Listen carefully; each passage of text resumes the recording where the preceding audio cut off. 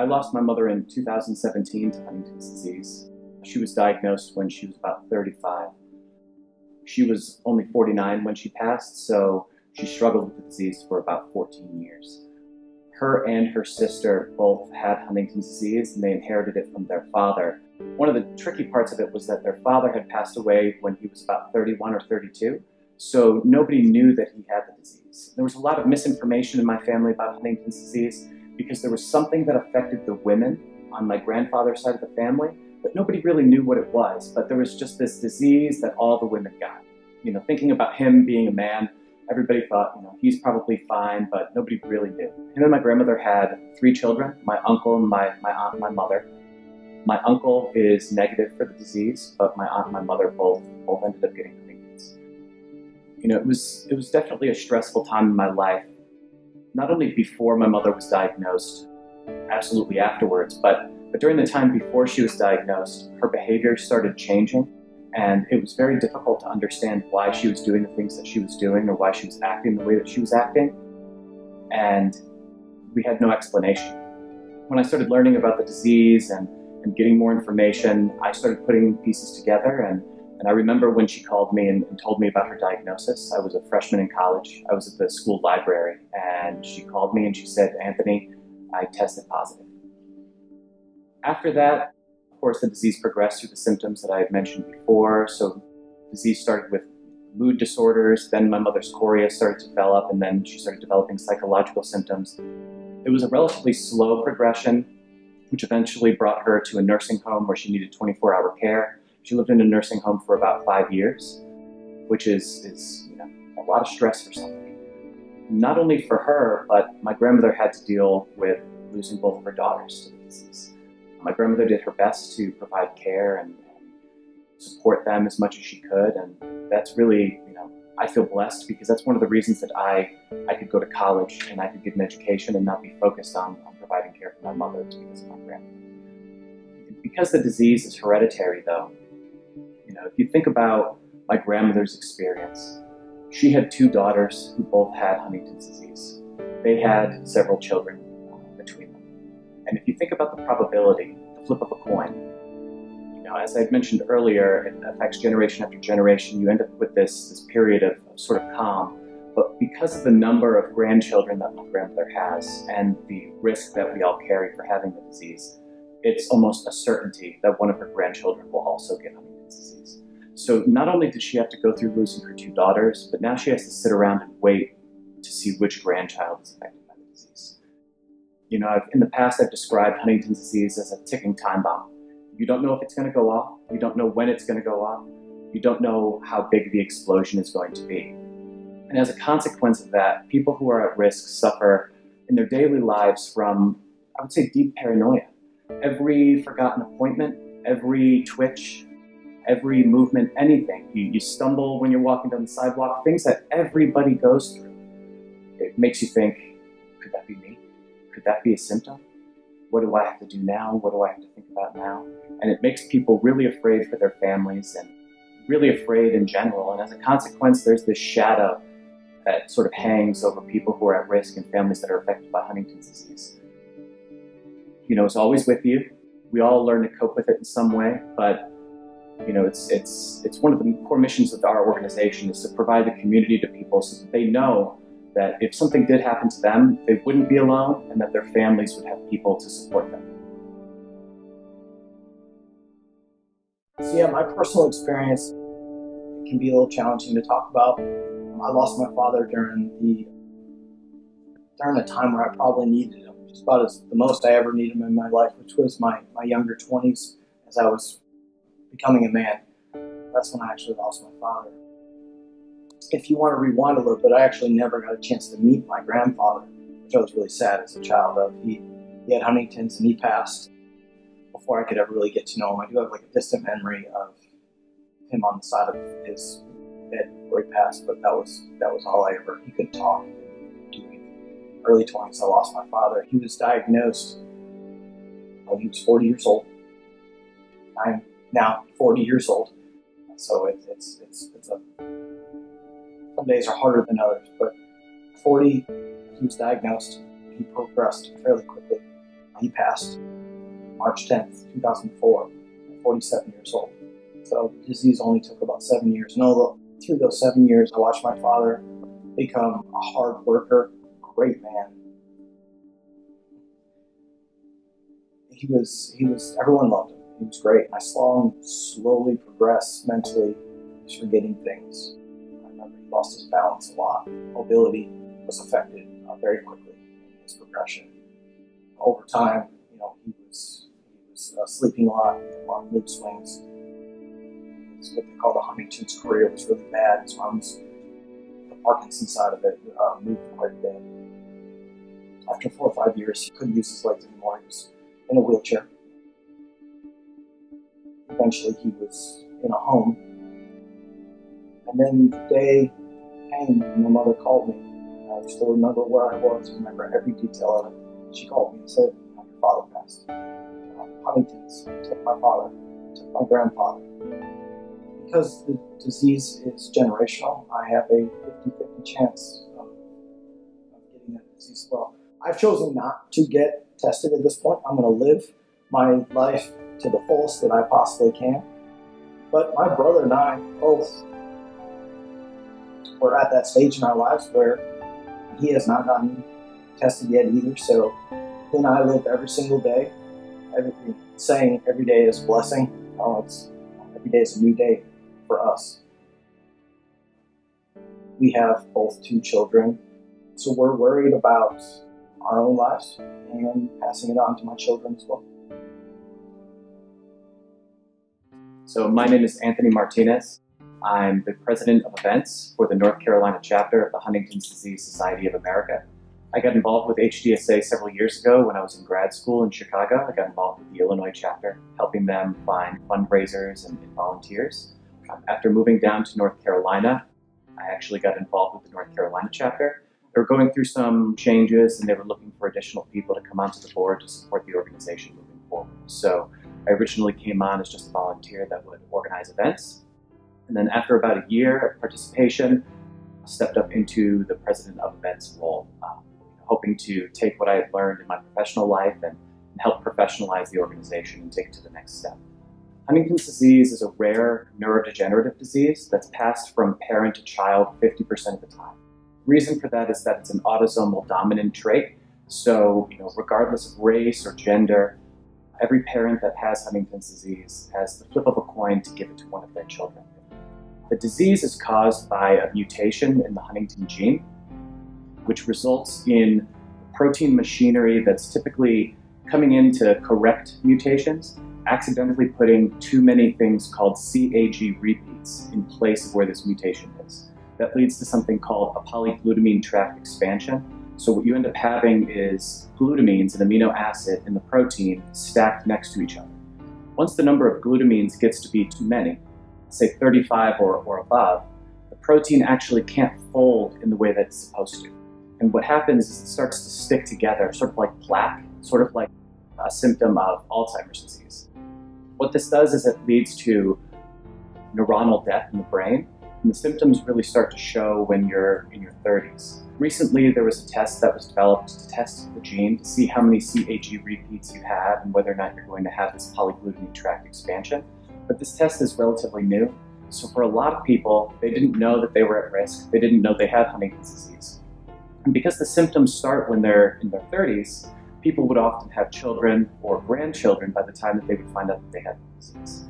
What that results in is the disease being passed from generation to generation, wreaking havoc on a family over many decades.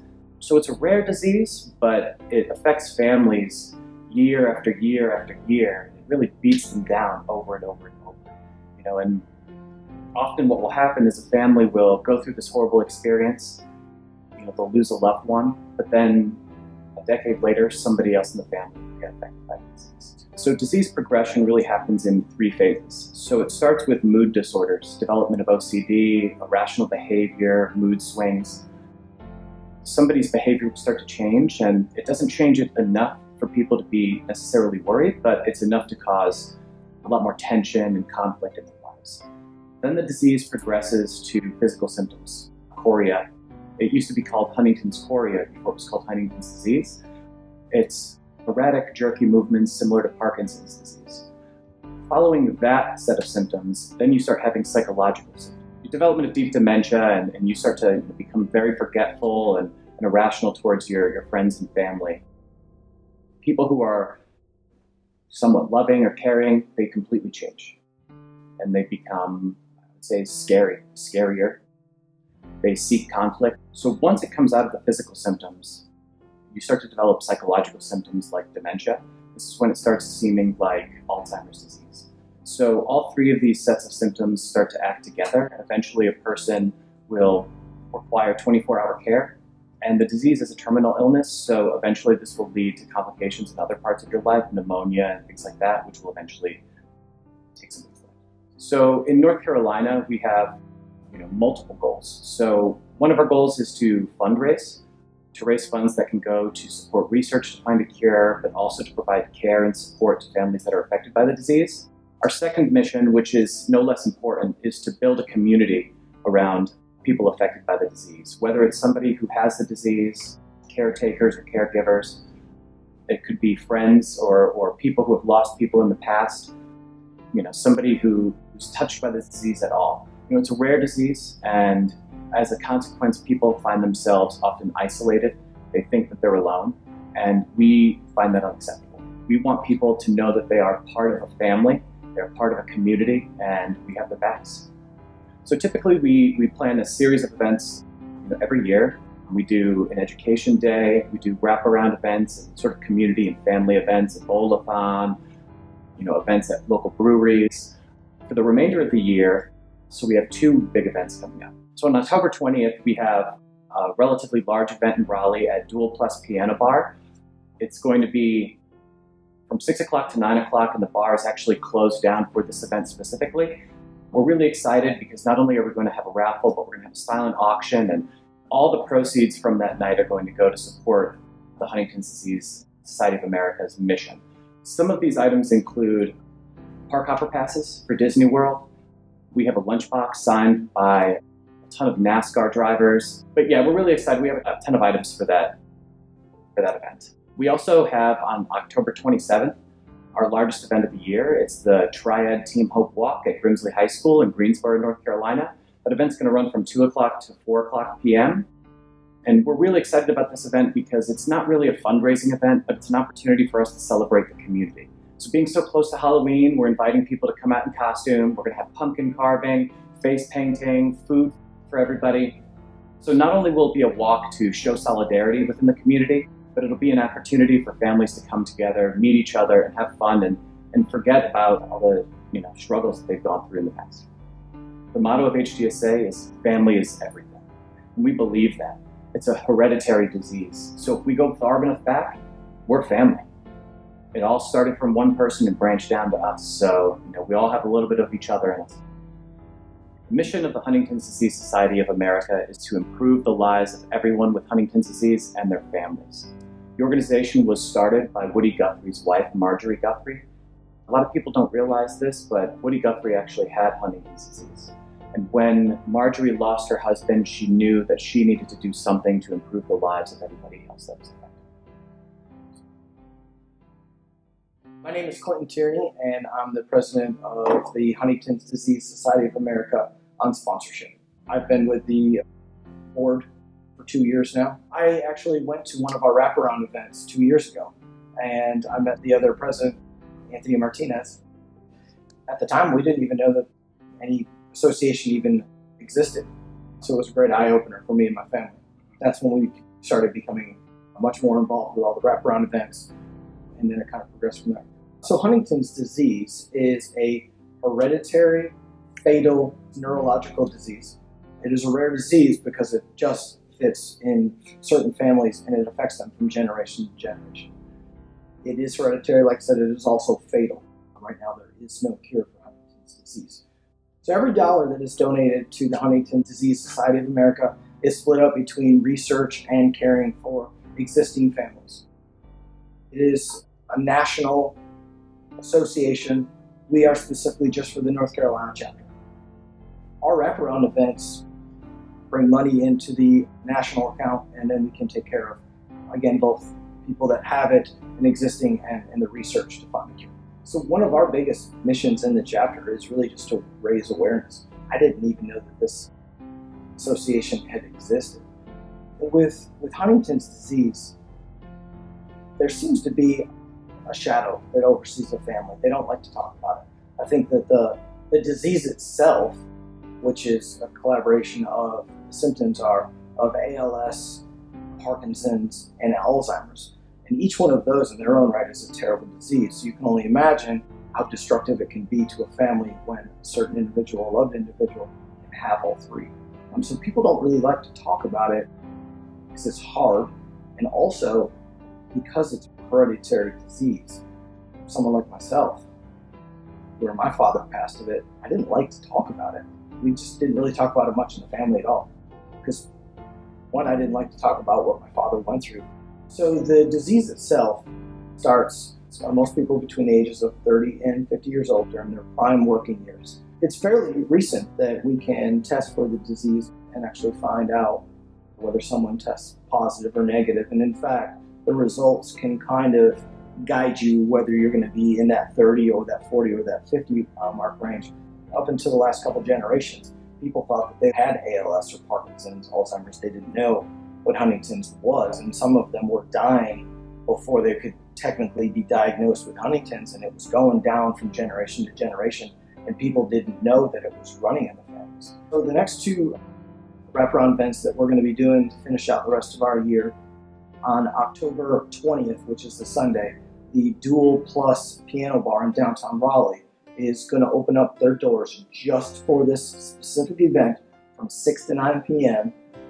Anybody and everyone is invited. We're going to have a lot of raffles. It's going to be a great event. All of the proceeds, which are tips to the bartenders, tips on food, tips to the piano players, and the $5 admission, all go towards the charity. So that's one really big event that we're super excited about. Second one is our big event of the year from 2 o'clock to 4 o'clock p.m., October 27th, which is Sunday at Grimsley High School in Greensboro, North Carolina. This event is our biggest event of the year. There's going to be hundreds of people, all affiliated some way or another, whether they have the disease, a family disease, or they're friends of a family through the disease. This is all one big event of the year to say, you're not alone. This is a family disease, but you are not alone. We are going to come together as a family. We're going to show each other support. We're going to talk and celebrate the lives of ones we've passed. The Raleigh event is really exciting because we've done a ton of sponsorship within the local communities, and we have probably 30 or 40 local companies have donated either their services or their products. We're going to be raffling off that. We're going to also do a silent auction. We've got a week-long park pass trip to Disney that we're going to be auctioning off in the silent auction.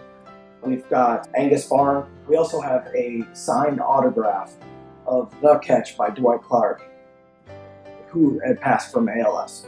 So his family had donated a signed autograph of that picture. So we're really excited for that. So 49ers fans, come on out.